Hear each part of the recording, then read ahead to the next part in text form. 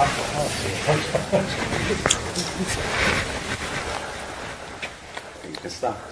afternoon, everyone. Thank you very much for coming to this special occasion. My name is Simeon Dagas, and I'm the Prof of the Chief Academic Officer of St. Mary's University. And this is one of a series of inaugural lectures that will take place this year, but also at the beginning of the next academic year. And I think I was asking the question earlier, actually, to Charlie and a few other people we have tomorrow and the day after in Inaugural. When was the time that we confirmed you? And actually it was about 2 years ago, back during the pandemic. So we still have a lot of catch-up to do with this type of events. And I always say inaugural lectures is the best time to talk about your passion, your research, to your family without being interrupted. And without them actually losing interest or leaving the room. And it is fascinating to have your family, your parents, your children here, everyone around here to actually listen for you for 45 minutes talking about your passion. It's really incredible. So we are here today for Professor Charlie Pedlar and his inaugural lecture. As a sports sociologist, this sounds a bit Greek to me, even though I'm Greek by descent. However, I'm sure that Charlie will give us a very, very, very good 45 minutes of good knowledge and understanding in his field of expertise. When I moved to St. Mary's about 5 years ago, I did my own research around who am I going to see, newly dean, new faculty.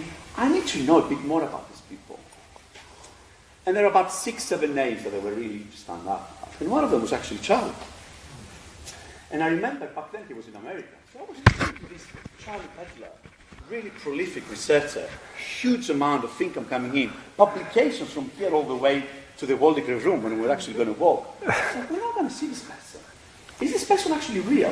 Well, actually he was real. He came back from America and we had first conversation in a very little boxy room that I had somewhere there around, so what's the plan for next year?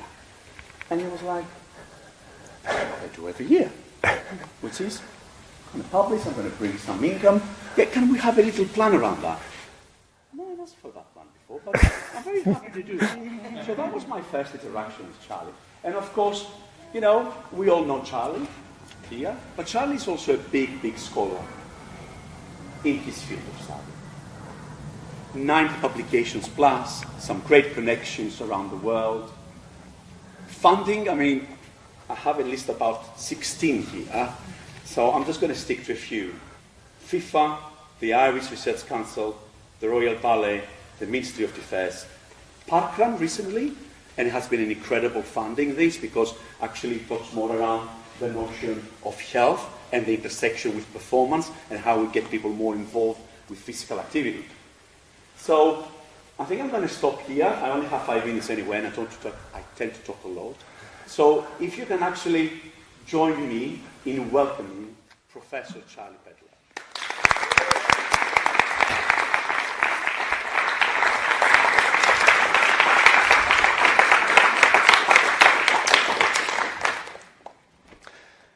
Wow, thank you so much. It's quite overwhelming actually to see all these faces looking at me, and I'm just really grateful for the introduction. Simeon, thank you very much, and I'm really grateful that everybody's come along, made the journey from quite far and wide to be here with me today. So it's really, I'm really chuffed a bit. So thank you very much. There's lots of friends and family here, and hopefully you'll join us for some food and drink afterwards over in the Waldegrave suite, and we can have a proper catch-up. But it's the first time I think I've actually lectured my parents, and actually they probably lectured me a fair bit, but it wasn't really that kind of upbringing. I didn't feel like we're turning the tables or anything. But my big sister, on the other hand, maybe.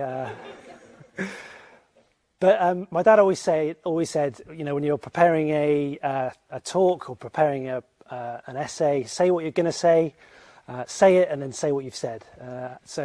Well, here goes. So what I'm going to talk about is what I'm really interested in, which is really the long-term health of the athlete. And I think sports science has been a fantastic career so far. It's just the beginning, hopefully. But it's been a great career or a great subject to kind of to study, to learn about health, learn about stress, learn about long-term effects of training and performance. And athletes are always kind of treading that fine line between how far they can push themselves. A bit like Icarus, how close to the sun could Icarus fly before the wings got burnt, and trying to maintain the right balance of training and recovery is one of the hardest things that athletes have to do. If they do get it wrong, they end up sick and injured, and then they can't perform at all. So it's a really interesting, concentrated period of stress, if you like, that helps us to learn a lot about how to stay healthy, how to perform. Ooh, I've gone on a little bit far there, sorry. So my talk is split into 5 sections, so you can keep track. I'm going to jump around a little bit because, it's really a helicopter view of each of these different areas because there's not a lot of time to go into everything. But these are some of my favourite areas to talk about, and with the help of many friends and colleagues, we've managed to make small research contributions over the years in these areas. The first section is about sport and stress and some of the frameworks that we use to help think about how we can manage this stress and recovery. So let's start thinking about sport, and this is our most successful winter athlete, or certainly alpine skier. She's a local friend of St Mary's, and you might have seen her name's on a plaque outside the door. She actually opened this facility almost 10 years ago. Anyway, this is a picture of her on the way to the shops in Twickenham. She's actually broken 49 bones in her body over her career, which just tells you something about the mentality of these athletes, that they're willing to not just injure themselves once, but do it again and again and again, and put themselves in harm's way in order to continue to achieve their goals. And there's many examples of this, of course, across sport, but also people and their general ambitions. They're willing to put their health on the line in order to achieve, not just in the sphere of athletics. Sadly, these 2 athletes will be missing the World Cup this year just because of probably one of the cruelest injuries, which is the ACL rupture. And these seemingly happen out of the blue, these injuries, but seems to be a combination between an abrupt movement of some kind, but also something to do with the physiological state of the athlete. And there's a lot more research is needed in this space to avoid these kind of injuries, which take an entire season to recover from. So a lot more work is needed here. Another example is the ballet dancers that we work with. We have a long-standing relationship. There's 2 guys at the back over there just done a lot of work in this area, Joe and Adam. And these photos, credit to Adam for the photos, but we have a long-standing relationship with the Royal Ballet, and we've been able to do some work documenting their injury records and produce some really nice quality outputs like this one, for example. And this specifically showed that injury incidents were higher when dancers were going from moving into the early part of the season, slightly lower during the mid-season, but then higher again towards the end. So there's something about initially changing the workload, then adapting to the workload, but then also the fatigue that can set in when we try to perform at a high level week after week after week. So a high proportion of these injuries were overuse in nature, and a common mechanism in this group specifically. I mean, you can see the phenomenal athleticism of these dancers, but a common mechanism seems to be jumping and landing, and the stresses they put particularly on the lower limbs during these performances. But there's another kind of injury as well that's not so obvious how it might happen, and this is the more longer term illnesses that more like a sort of slow burn illness relating to overuse and fatigue, and it's often difficult to define. We use terms like overtraining, unexplained underperformance syndrome, and then relative energy deficiency in sport, mental health illnesses that can be much slower to come to fruition, and they can be characterized by a whole constellation of symptoms. It's very hard to pin down what's the cause and what's the diagnosis. If we can get training right and achieve the right training balance, so the stimulus and the recovery, and we can do that over and over again, we can protect ourselves to some extent and grow in confidence, grow in strength to perform well, and that's what helps us to do that, which I'm going to come on to now. So going back to 1950, and a guy called Hans Sale pictured here, looking the part with his lab coat and his pipe and his microscope, publishing in the British Journal of Medicine in 1950, talked about the general adaptation syndrome. This was often misquoted as the general adaptation theory, but importantly, it's a syndrome which helped to explain how stresses, how we adapt to stresses, and then how if we carry on with those stresses for too long, we end up in this exhausted state. So briefly, there are three phases to this model. There's the initial shock and then the counter shock, where we adjust our homeostasis, and we're quite vulnerable at that point where we're kind of in our fight or flight stage, but then we restore our homeostasis, and if we do this continuously, or if we have the right conditions, we can then develop a tolerance or resistance to that adaptation or to that stressor. But there's a third phase that's often overlooked, which is then this exhaustion phase, and this is about how long can we actually keep tolerating this stress before we actually end up in this exhausted state. And sometimes, this can be really severe and we need medical support to bring us back. Sometimes it's some kind of more minor issue that stops us training but allows us to get back and recover. So this is obviously a disease type model, but it does apply quite nicely to sport. If we take a look now at how it looks in sport, we have this general kind of model that you see in any sports science textbook. Many sports science lectures start with this kind of model, where we initially cause a damage. Look at those red arrows, just like at the opticians. I have to line them up, but we've got our initial stressor causing a depression in our function or our performance. But then over time, we get on this upward trajectory and our performance actually improves. It's kind of like having a free upgrade week on week. Why aren't we all doing this? It's incredible. So what does the stress response actually look like? Well, it's orchestrated by the brain. The brain is hugely important at controlling this whole process. So my wife would say this talk is about psychology. Of course she would. So centrally mediated by the brain, the stress response goes that we have what's called sympathetic outflow. So this is the central nervous system kicking in, doing its thing, and then a slightly longer term mediator of this process, the hypothalamic pituitary adrenal axis, kicks in, releases the hormones that we need to actually control this stress and adapt to the stress.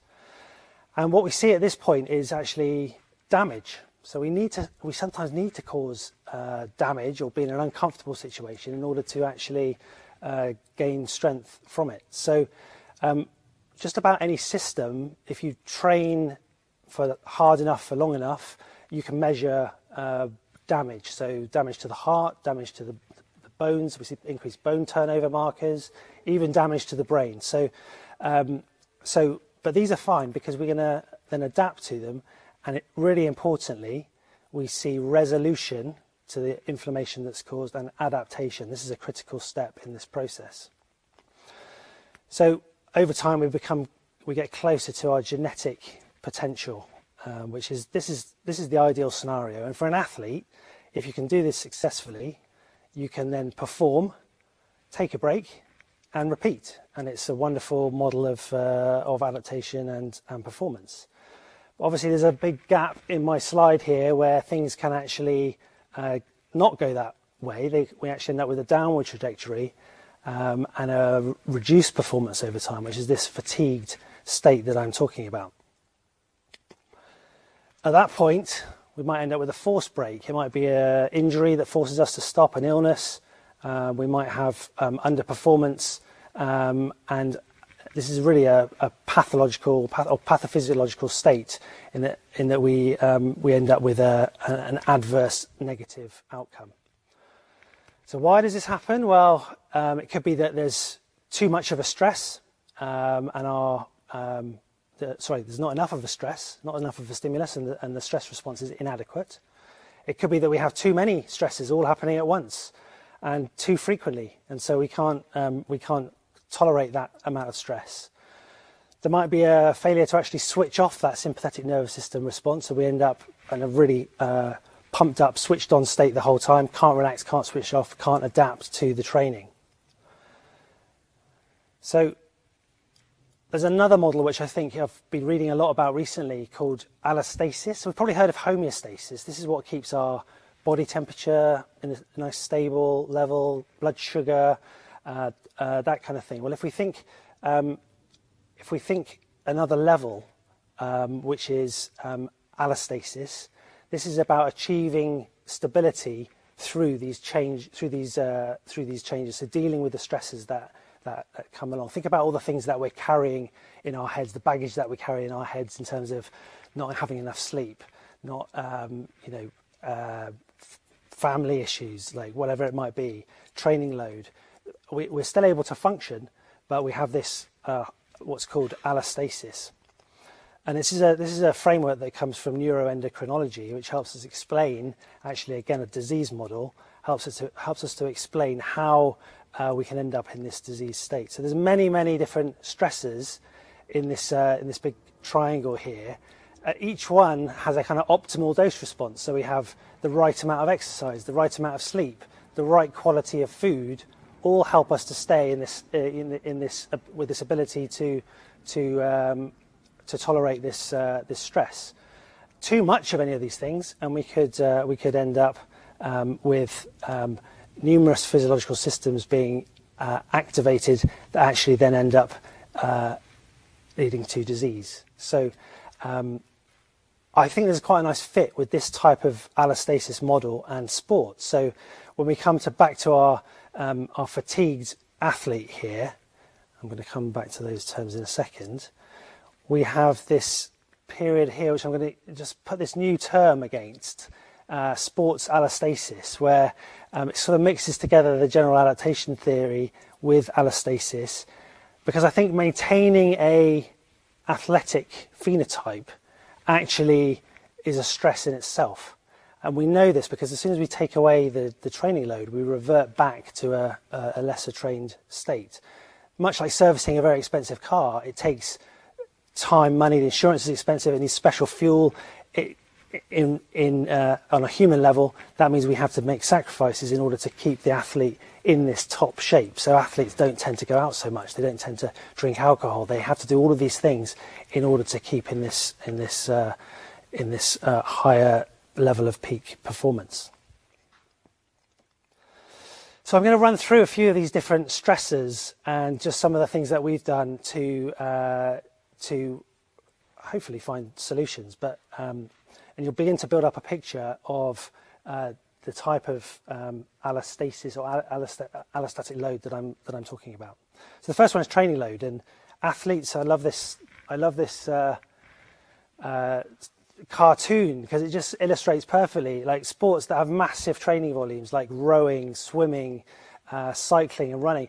Given the chance, athletes will train a lot more than they need to, and even just subtly giving them a break here at 6:30 p.m. they'll choose to do aerobics anyway, so they won't necessarily take a full break from their sport. So the role of the sports scientist here is or a useful role of the sports scientist is to help monitor training load, and that often means telling athletes to do a little bit less and get the recovery balance, training and recovery balance right. They might do things like monitor the heart rate, monitor heart rate variability, monitor their workload, monitor their sleep, and we might ask them, how they're feeling. Are they feeling well recovered? And there's obviously now a plethora of devices and gadgets that will help give them feedback that can sort of drown them in data if we're not careful. It could even be an additional cause of stress.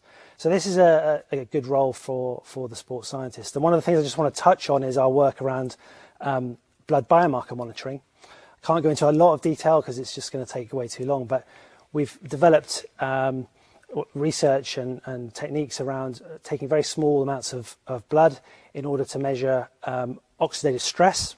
And this is my colleague Nathan Lewis, who's a long-term friend of mine, and we've produced several publications together. But Nathan's an absolute genius when it comes to a lot of this stuff, and he's developed a system essentially for tracking load via point-of-care blood tests, specifically looking around oxidative stress. So this idea that there's an optimum stress that you can achieve through the theory of hormesis here. Too much stress produces too much oxidative stress, too little, and we don't get enough adaptation. So the basic idea is to track the biomarkers over time, and we can see a relationship between the amount of stress and the response in these biomarkers, and help use that to keep athletes in a healthy, adaptive state. So there's a publication there, that one of many, that demonstrates this in elite rowers, showing how these biomarkers shift according to loading, and then how they relate to risk of injury, risk of illness occurring across a whole season in Olympic rowers. One really important thing that I like to talk about is the application of reference ranges, because how do you know if a data point is out of range, or how do we know if it's healthy or okay for an athlete? And having lots more data points really helps us to do that. And what that can enable us to do is actually then apply these adaptive ranges, similar to the athlete biological passport, where once you have a few data points on an individual, you can then develop a much more individualized, much narrower reference range. And this helps us to flag unusual data points that might be popping outside of that range. So with Professor John Newell over in University of Galway and some of his students, we've been able to create an adaptive range tool where you can put any data in and create this individualized adaptive range.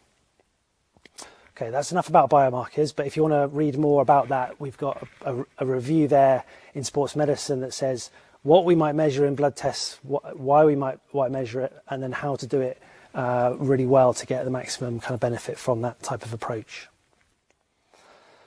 Okay, changing tack slightly now to the cardiovascular system, which this is where one of the areas which really started off my training, University of Wolverhampton, and I enjoy talking about it. We've got a few people in the room who know a lot about the cardiovascular system, so they'll be sniggering away at the back. But it's really quite a phenomenal piece of machinery if you take into account the integrated nature of the cardiovascular system and how it helps us to maintain exercise output. So if you open a textbook, exercise physiology textbook, you get this kind of diagram which shows you this integrated system.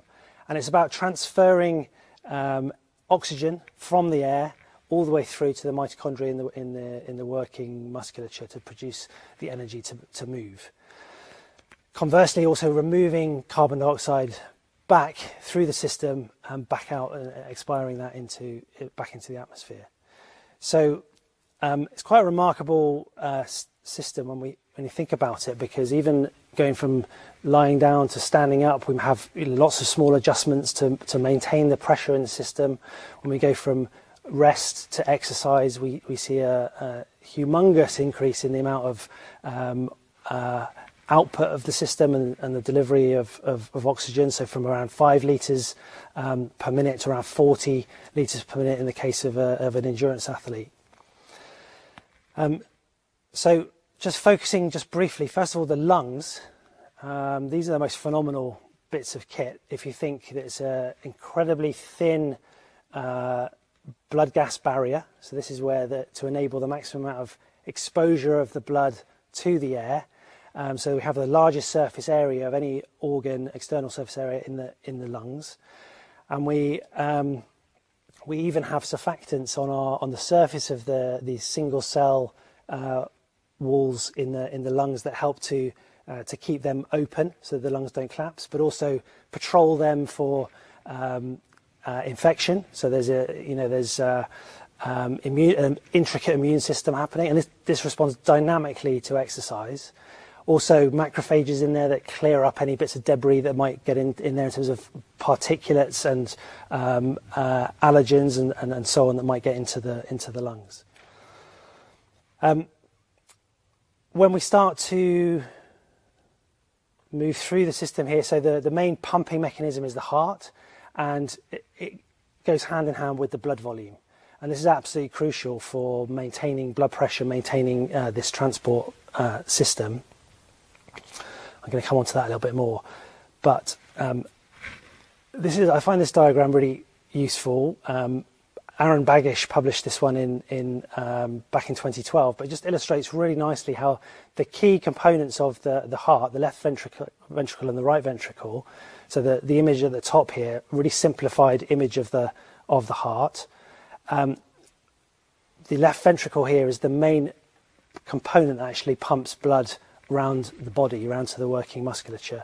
And we can see on the bottom, I don't know if you can see my mouse, but yeah, the bottom here, the thickening of the left ventricular muscle wall, and also dilation of that cavity. This is the volume-trained heart. So in endurance type of exercise that the likes of Steph and Andy Badley's out there somewhere, they can maintain phenomenal work outputs for long periods of time. And part of the reason they can do that is that they can actually, the heart can actually process a huge volume of blood. When we do strength training, we also get an adaptation to the heart, but it's a pressure adaptation. So we get the thickening, but we don't have this high throughput of volume that's needed to sustain high intensity exercise. So incredible, again, the specificity that we have to adapt in order to perform in our chosen sport. Not only that, just while we're talking about the heart, but the muscle fibers of the heart are actually organized in such a way that they're diagonally crossed over like this, so that when the heart pumps, it actually twists as well. So it's actually wringing out the blood to get maximum cardiac output. And like I said before, when we take away the stimulus, we take away the stressor, we actually see a reversal of this. So we were able to document the reverse process in Boston Marathon runners while I was over there on a research sabbatical, and you can see we start to lose muscle mass in that left ventricle after 4 weeks of detraining. We lose blood volume here in terms of the water component, and then gradually the red blood cells. There's one more part that I think is really exciting about the cardiovascular system, and that's the skeletal muscle pump. So we mustn't forget this part, that actually when we run, particularly, it does happen with other activities as well, but specifically during running, we have the musculature and the intricate network of valves push blood back to the heart and can actually increase the capacity of the system by up to 60%, although that's really difficult to measure and is perhaps debated exactly what that contribution is. So sports scientists, sports physiologists will spend a lot of time or used to spend a lot of time in the lab. Today, a lot of the measurements can take place out in the field. We've got accelerometers, we've got heart rate monitors, we've got all these gadgets. But it used to be that to get an insight into your physiology and how it was adapting, you'd regularly visit the lab to get that kind of data. And we still do this. The main thing that we're trying to measure here is the capacity of that whole system, that whole integrated system. So there's three things that you might, three broad bits of data that we might look to get from the lab. One is the VO2 max. So that's the complete capacity of the cardiovascular system to consume oxygen. That's like the size of our aerobic engine. The metabolic thresholds. So without going into too much detail, the points that we shift from predominantly aerobic, highly sustainable, kind of predominantly fat burning system through to a much higher octane anaerobic sugar burning system, and then our economy. So how economically can we actually move without, so what's the oxygen cost of locomotion? So the ideal adaptation for an endurance athlete is that we get a bigger capacity and we get a lower oxygen cost. So we really become very efficient and we have much more capacity to increase our work output. So VO2 max, I mentioned, is the size of this system. And you can see here there's a really, really strong correlation between VO2 max and the amount of hemoglobin that we have, the hemoglobin mass. And sadly, this is the reason why doping is so effective. And you would have heard of Lance Armstrong putting fresh blood into his back into his system, because it gives him a direct increase in his capacity. So this is properly cheating. It's audacious when you think about it. But athletes will spend a lot of time trying to increase their hemoglobin mass through training and going to altitude, which I'll come on to. You can see here that this with weeks of training, we get initially the blood volume increases via the water component. So we get this acute response that helps us to deliver more, or helps the whole system to be more efficient. And we get, if you were to go out and do a long run, a day or two later, you can almost feel the kind of blood volume has expanded if you're really tuned into your body. But there's a slower process that occurs over a number of weeks, which is then the release of new red blood cells, which takes much longer to occur. That's this lower line here. The mechanism, just very briefly behind that, is that you get this plasma volume expansion. It's the water component of the blood that reduces the amount of oxygen tension in the kidneys. We release a hormone called EPO, and that releases more red blood cells from the bone marrow. And so again, another phenomenal component of our adaptability to perform. The next one I'm going to move on to in terms of the different stressors here that make up this total load is the environment. So I was very lucky in the early part of my career to go to altitude with a number of teams and actually work with athletes. I never went up as high as Everest. I mean, we would never go there with athletes, but we would typically go to between 2,000 and 3,000 meters altitude. And remember that oxygen, trying to take the oxygen from the air all the way through to the muscle. Well, when you go up to high altitude, the pressure is lower, such that the partial pressure of oxygen decreases, and there's far less of a driver, far less of a gradient to get the oxygen from the atmosphere through to the musculature. So again, it gives us a stimulus to increase our EPO production and naturally increase our red blood cells and our hemoglobin mass. Just while we're on altitude, this is I just marvel at the early days of my career with Greg and Rich and Andy Lane going up to altitude. This is Greg here going for a run on a glacier at 3,000 meters. You'll see that this picture isn't very good quality. That's because I actually had slide film in my camera. So that shows how long ago this was now, which is pretty frightening compared to what you see now. But our challenge here was to help acclimatise some of the winter athletes for the Salt Lake City Olympics to altitude, because they were going to be performing at 1,600 meters in the Olympics, and they needed all the help they could get to get maximum points to be able to qualify for the Olympics. And I was like, I don't know what the phrase is, boy in a candy shop or something, like traveling around altitude training venues around Europe. At one point I was the kind of go-to altitude guy, and so I was away with speed skating in Italy, and I was away in Canada, and I was away at these amazing places. It was just mind-blowing, the kind of the thrill for me of doing this kind of work was incredible. But what was really important was the outcome from it, and how we can, because altitude is a stressor, how can we navigate that process of athletes going from sea level into the hypoxia of altitude and then coming back down again and being able to perform without overloading them and without this becoming a stressor that was intolerable, thinking about that total load. And so we would come up with advice for these teams. We come up with measurements to take, and these kind of checklists of how, if you're going to do altitude, let's do it well, and let's try and get the best possible outcomes from that altitude training. So, so altitude is a stimulus for this joined up cardiovascular system in terms of the blood volume. Another important part of that, and this is where we move on to nutrient and energy deficiency, is iron.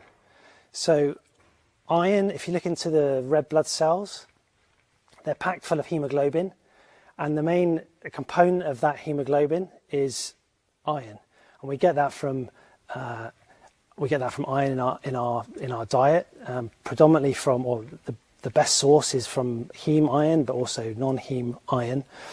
And just a few things about that here. So in order to create these red blood cells packed full of hemoglobin, we need iron, we need B12, we also need folate. So deficiencies in any of these will reduce our ability to produce new red blood cells.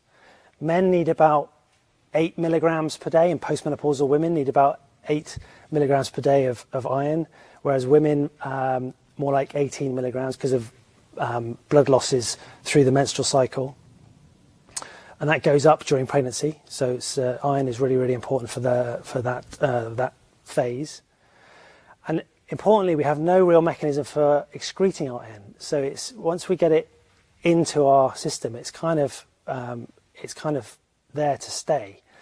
And so, in order to protect ourselves from iron overload, because we can't easily get rid of it, we have a peptide hormone called hepcidin, which helps us to control the iron absorption. So this is really, really important, because if we just let the body absorb as much iron as we want, we get iron build up in the body, and that would be lead to various disease states. But hepcidin helps us control that. So we've got this intricate mechanism for actually protecting us from iron overload. When we become iron deficient, or when we go into a low oxygen environment, then the hepcidin goes down and helps us to absorb more iron. When we have iron excess, or when we're in an inflamed state, hepcidin goes up to stop us from absorbing too much iron. And this can be a problem for athletes, because they're constantly going through cycles of inflammation and resolution, so they can't always take on the iron that they want to from the gut. So what hepcidin does is it actually shuts down these things called ferroportin, these channels where we actually absorb the iron get closed down, and we can't actually consume any more iron. So we produced a paper in 2018 that went through some of the touch points for different scenarios that might happen to athletes. For example, 12 weeks of heavy training, the menstrual cycle, going to altitude. These are all times where you might need more iron, so they represent windows of risk of iron deficiency. So I suppose I'm talking about iron because I think it's an important component for the production of red blood cells and the maintenance of this cardiovascular system. And so it represents, if we have an iron deficiency, it represents another stressor on the athlete. Just going to grab a quick drink.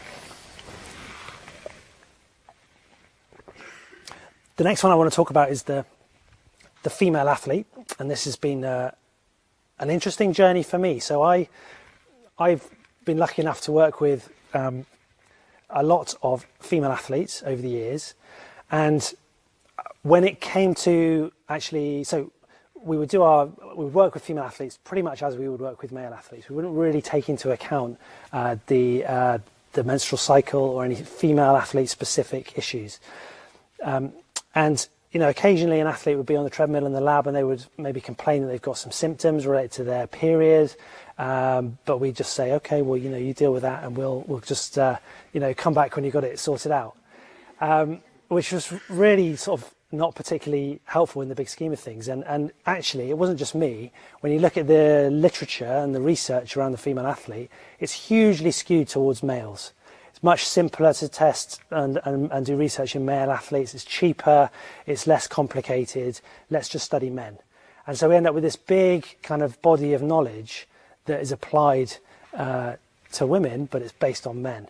So that all changed, thanks primarily to my PhD student Georgie, who's a former PhD student. She's now an international pioneer in this whole area and has done phenomenally well. And now we've worked together with several a growing list of kind of successful athletes, with the menstrual cycle and female health at the centre of that work. And that's really credit to Georgie and her team, and a lot of the work that's been done there that helps us to do that, and really tailoring things towards the female athlete. I won't do this area justice, but I'm going to try and explain a little bit about what we do there now. So the menstrual cycle, very briefly, is characterised by these fluctuations in hormones. Of particular note is this first sort of half of the cycle where we have a more estrogen dominant phase, and then the second half more dominant progesterone dominant phase, with ovulation separating the two in the middle. But look towards the bottom of the chart, and this is the reason why this is happening, is the cyclical regeneration of the endometrial lining in the cervix. So at this point here, if there's been no fertilization, then we have a rapid decrease in these hormones and a shedding of this endometrial lining. And this is a process of inflammation. It's a process of hypoxia. So we have ischemia, where there's no oxygen getting to this tissue to enable it to be shed. It's really a process of breaking down before we start the whole cycle again, to build up this endometrium again. And what's really important here is that this can lead to symptoms. So we can have symptoms that can compromise our training, can make athletes dramatically change day to day in terms of their ability or their desire to train, and numerous symptoms can arise as a result of this. So this is why menstrual cycle goes into my list of stresses that contribute to this allostatic load. A paper that we did with Strava, published in British Journal of Sports Medicine, and actually Andy Badley helped to set this one up, working for Strava at the time, and we were able to recruit a huge group of active women using the Strava exercise app, and capture all the symptoms that they would, or not all the symptoms, because there's a potentially endless list of symptoms, but a long list of symptoms, and ask them how that related to their training and their performance. And we came up with these, with some statistical modelling. We came up with these graphs here to show that the probability of missing training, missing an event, the probability of using copious amounts of painkillers, and was related to the number of symptoms that were being experienced. So it's really highlighted really clearly this relationship, and that if we can help athletes to avoid these symptoms, we can actually help them to keep training more effectively. And really, the premise behind our work with female athletes has been to try to do this through natural means. So avoiding taking non-steroidal anti-inflammatories, avoiding athletes deciding to go on the pill to control these symptoms, and actually adjusting training where you need to, adjusting your diet where you need to, and other strategies that we might be able to employ to help modify these symptoms. We've also found that where you can educate athletes, they often don't know anything about this because they haven't really had that opportunity to talk to people. They don't tend to talk to their coach about it. They don't talk to their teachers. They don't even tend to talk to their parents much about it. And not in every case, obviously. But where we can educate younger athletes, we can potentially help them not only with their careers, but also throughout their life, because the menstrual cycle, we think of it, we see that one diagram as a single thing that happens, but obviously this happens over and over again, and actually 450 times across an athlete's career and beyond. So, like I say, if we can get this right, then it can potentially be really life-changing across time. I want to highlight, just put Georgie and her team in the spotlight a little bit more. I want to highlight the amazing work going on at Chelsea with the women's team over there, and they've had phenomenal success recently. If you follow women's football, you will know about that. There's a picture of Georgie. But some of the theory behind this program is to normalise the discussion. So make it okay to sort of talk about the menstrual cycle, talk about how it might be impacting training, create a safe space to do that. So you don't have to. It's an important point that there'll be many athletes that are not interested in talking about this and that seemingly are not affected, but there are many that are affected significantly. So creating that safe space is important in order to be able to discuss this and come up with strategies. Tracking the cycle, tracking symptoms is hugely important, so you can get a picture of what's going on and actually notice the pattern. That the phases that I tried to get across in that first diagram, menstrual cycle symptoms might be happening at the same small number of days each cycle. And then individualise the support. So providing strategies that work for that individual, and it might be that there's different training options on different days rather than everybody just doing the same thing like they have to on match day. So you don't have to do all the same thing in training every day, and perhaps if you adjust training you'll be better able to perform on match day when you do have to. And really reframing the menstrual cycle about not being a negative issue but being a superpower, and that's like, I can hear that in my head from the team over there, the female athlete team, in that this can really be something that you can, it's a vital sign, it's a good sign of health to have a normal menstrual cycle, and it can be something that you can really use to your advantage if you learn to work with it rather than against it. So it's interesting as well, just to take a quick look, we've done some analysis of the Chelsea injury data, and this is one of the very few studies, surprisingly, to not published yet, but to actually look at injury records alongside menstrual cycle data and show that we have a higher frequency of muscle injuries occurring towards the end of in the second half of the cycle, specifically in phase 4. So this is the physio Ali Barlow over at Chelsea who's been analysing these data, collecting and analysing a lot of these data, and we're hoping to publish that one at some point. But what we've done is also, and what Georgie has done, is demonstrating a kind of a new role, if you like, for within the sports science team for this female athlete lead. And you can see here, this is quite a niche role, but you need to communicate with the medical side because there's lots of medical issues that come up with this kind of approach, but also then the multidisciplinary support team. So what the strategies might be that are going to help each athlete. And also for younger athletes, obviously where necessary, involving parents, for clinical issues involving gynecologists and so on. So just one more thing to say on that is that so far Chelsea have won 3 FA Cups in a row, 4 WSL League wins in a row, and that corresponds with the time that Georgie's been working with them. And so far, touch wood everybody, no ACL injuries for 3 years. So that might just be, I can't demonstrate cause and effect, but there's definitely a pattern there.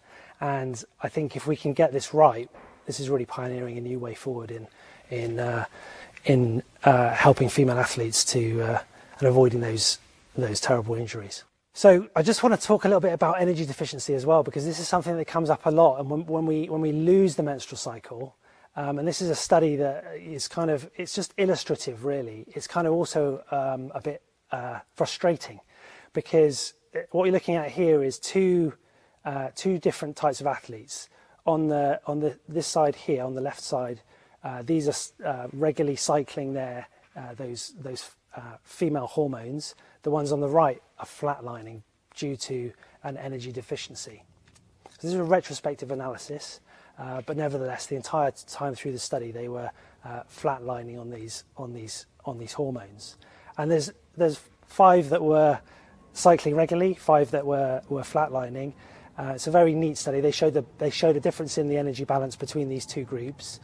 They did the same training program, and then this was the performance outcome, you can just about make out that the black dots there are the ones that were energy replete and had the regular cycle. They adapted well and were able to swim faster at the end, versus the group that actually couldn't and got worse were the ones that had this flat line. And this was attributed to energy deficiency.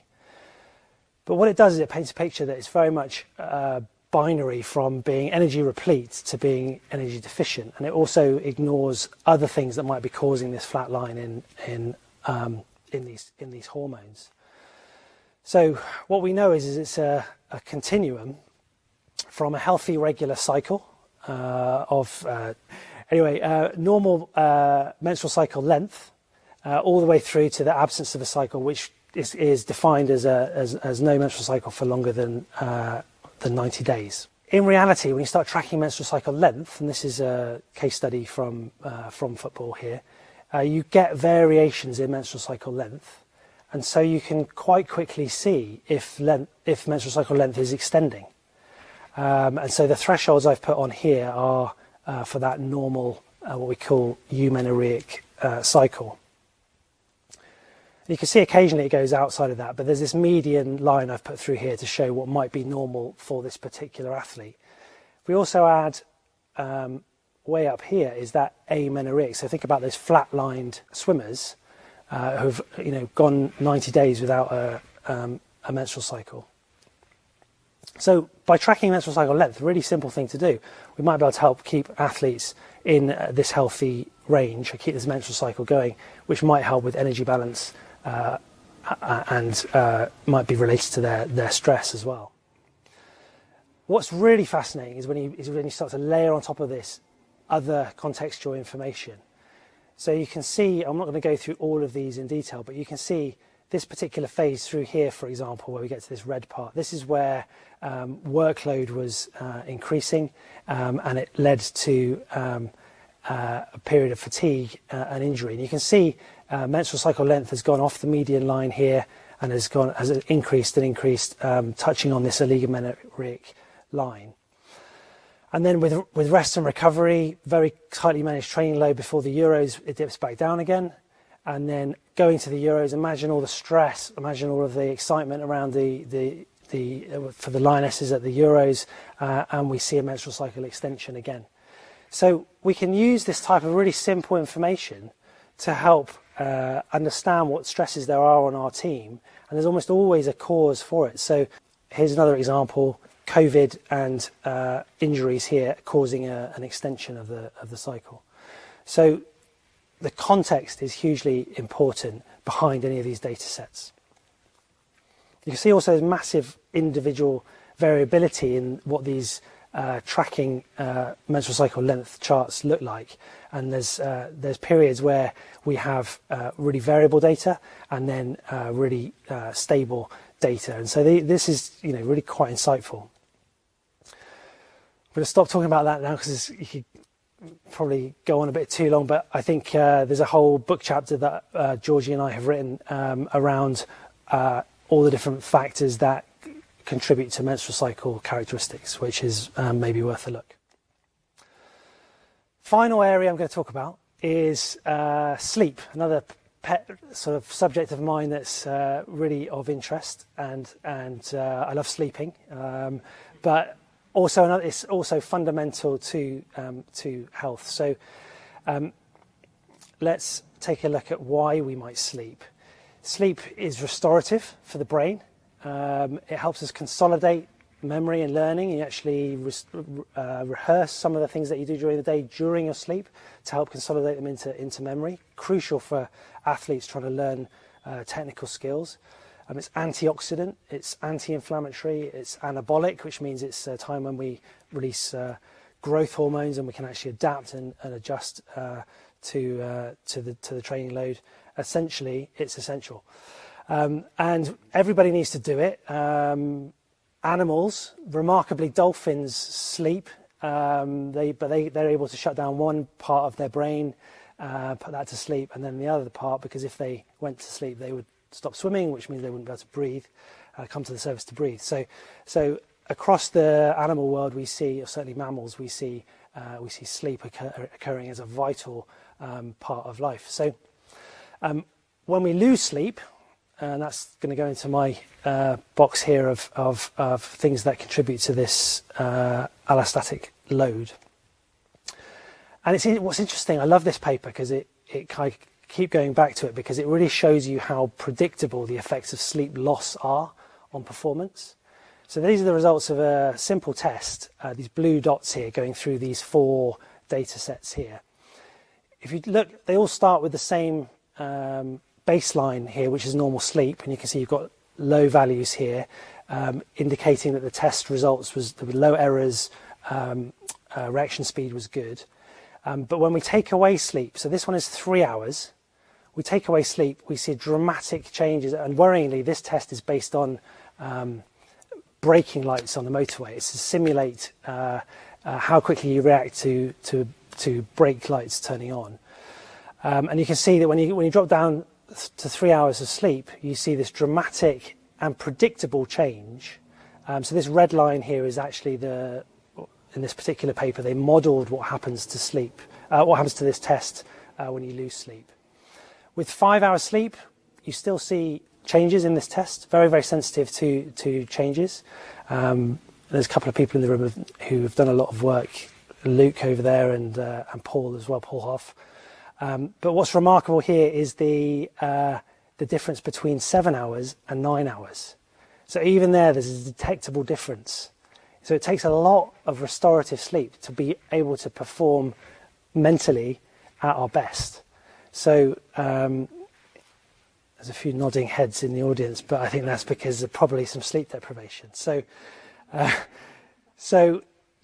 the message is get as much sleep as you possibly can. And we actually looked at sleep as part of my PhD way back in the day in the simulated altitude tents, showing that with full laboratory sleep analysis, you see respiratory disturbance in a small group of athletes. And so to compound the stress of altitude, we might also see sleep loss there in some individuals. We also, in the lead up to the 2020 Olympics, but actually going back to including athletes from the 47 athletes from 2008, 2010, 2012 Olympic teams, we were able to compile a whole load of data together using actigraphy, which was very novel at the time. This was actually a really simple study that just pulls together data in athletes and compares them to healthy controls, showing that athletes tend to take longer to fall asleep, they tend to sleep for less time, and they tend to sleep with less efficiency. So, as I say, very simple study, but my most cited study. And others have explored all the different reasons why athletes might not sleep well. And it's the same kind of things.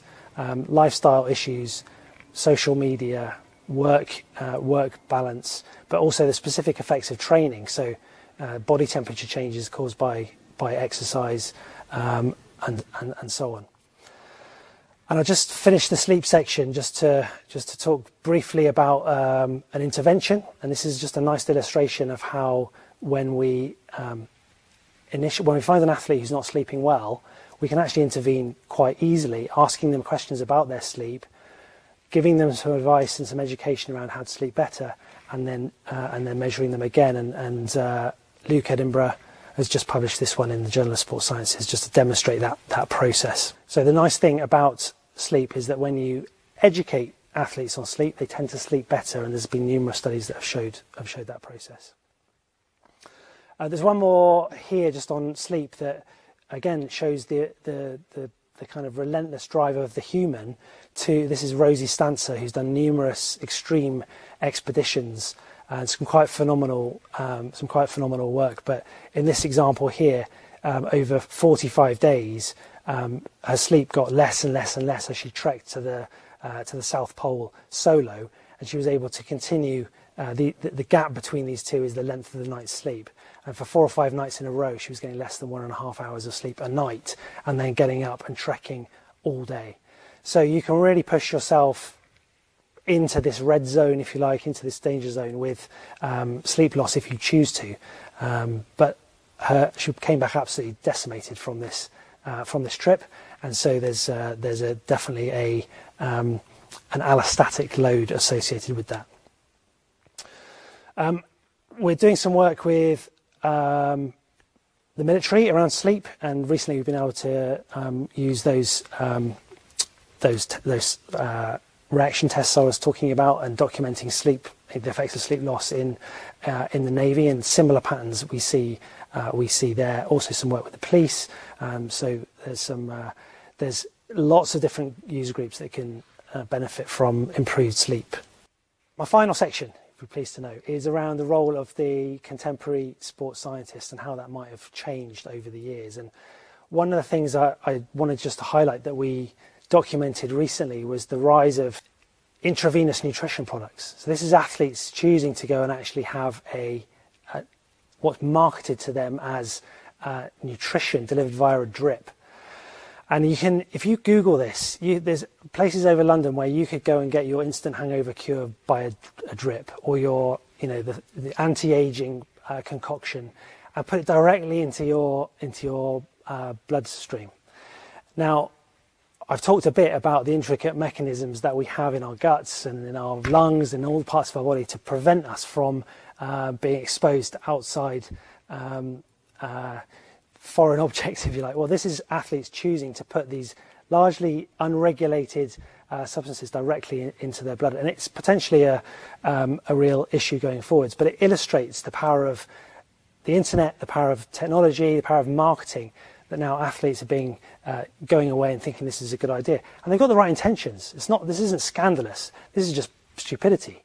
You don't need to go and spend a load of money to put stuff directly into your blood that's going to actually probably put more of a stress on your physiology to actually filter out this stuff. So I just wanted to put that up as a bit of a case study here about how the role of the sports scientist has changed, because looking out for this kind of thing, I think, is really important. So to finish up, I think the contemporary sports scientist is really well positioned to help athletes achieve better health. And the first thing is understanding the data that we collect. So things like, how does the data, biological variation, measurement error, these type of things, how accurate is the data that we're collecting is hugely important.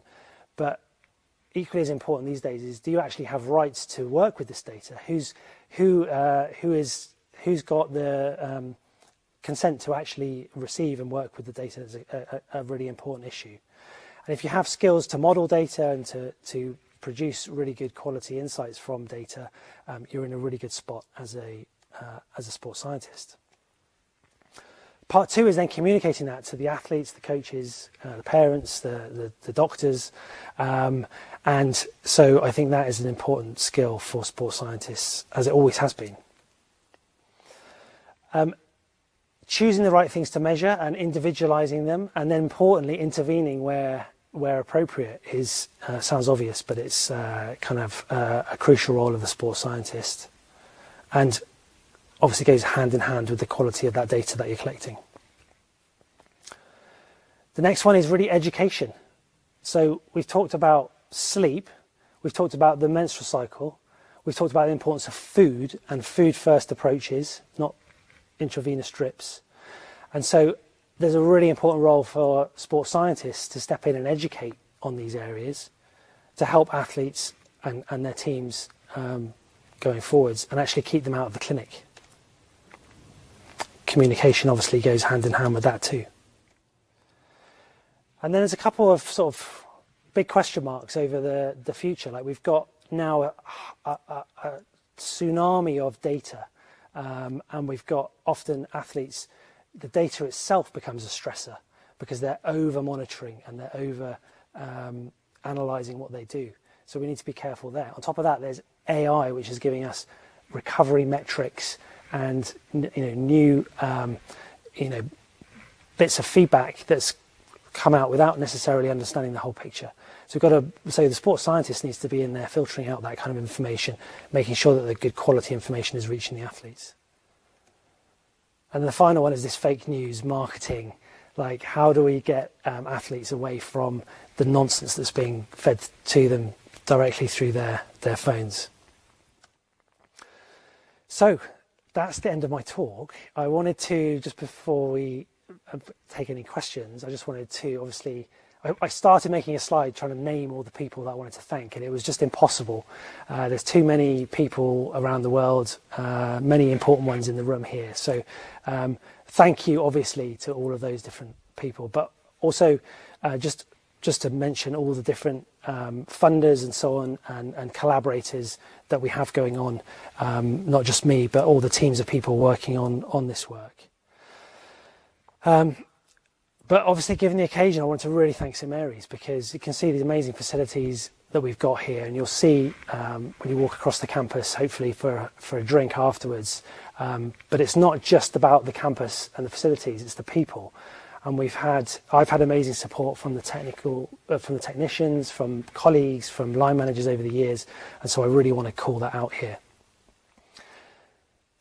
Finally, my family, and I wouldn't be here without the support of Juliet and the boys, and my parents and everyone else. But really, Juliet's the one holding everything together. So thank you very much. That's it. Take a break.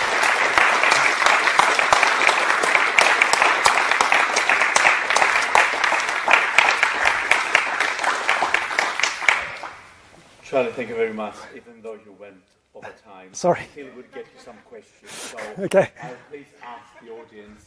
Have a time for about a couple of questions if you have any. So anyone from the audience wants to address any questions, Charlie? Or we can go straight to the pub. Please. Can I perhaps set the ball rolling? But before I do, I should declare an interest. I'm very much part of Team Pedlar. I'm in fact Charlie's father-in-law. And the other interest that I declare is content. Yeah, absolutely. Some big topics there. In terms of the mental health, there's definitely been a big movement towards supporting athletes, recognising that they're humans, recognising that they're under immense pressure, and trying to capture mental health, quantify mental health in some way, and then address it. And it's certainly I said, the brain was at the heart of all of those stress responses that we have, and repeatedly stressing the brain is going to end up not just in changes in behaviour and changes in mental health, but actually the physical qualities of the brain itself actually changes with this repeated stress. So we see a reduction in certain parts of the brain. And where's Jasmine? Jasmine will be able to tell you all about that as a neurocognitive scientist over there. So things like ADHD coming from stress over a number of years. So it's a hugely important topic. Not one that I'm well qualified to talk about at all, but this is. I think we end up with these high-level frameworks with all these, and those triangles I mentioned, trying to capture so many different things.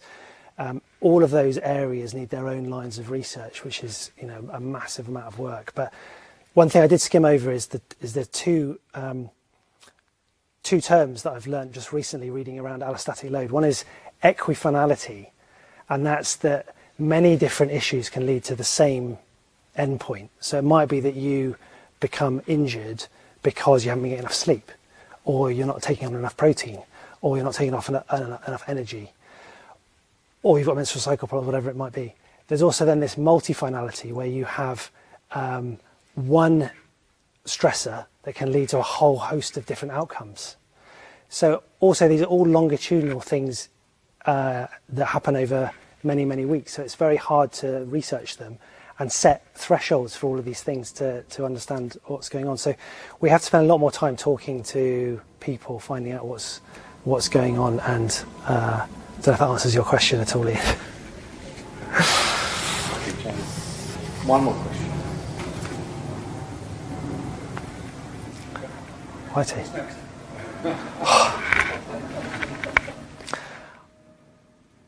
I think one thing I'm interested in is how we can is this longitudinal thing. So we've got a project going on at the moment with Harvard football, actually. So the NFL have put a lot of money into working out, because NFL players and same with rugby, actually, there's known long-term health implications of repeated hits. Also, the increasing size of these athletes. And so we're doing some work in collaboration with Aaron Baggish and the guys over in Boston to look at the stresses in career, and if we can try to not just look at a single inflammation marker at the beginning of the season and one at the end, what's happening day to day.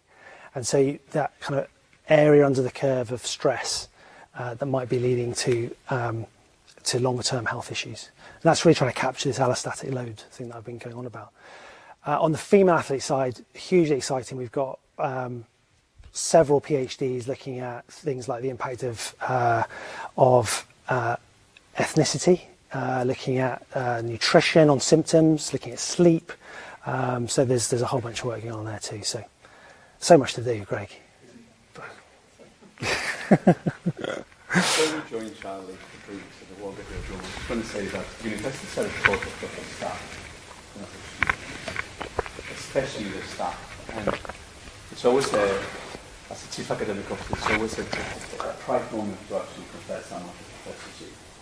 And a personal note here to say, Charlie, thank you very much for sticking with St. Mary's and being someone who contributes to the research ethos, to the development of the research environment, supporting PhD students. It's an honor to have you as a professor here, so thank you very much. Thank you. And everyone, please join me in congratulating Charlie.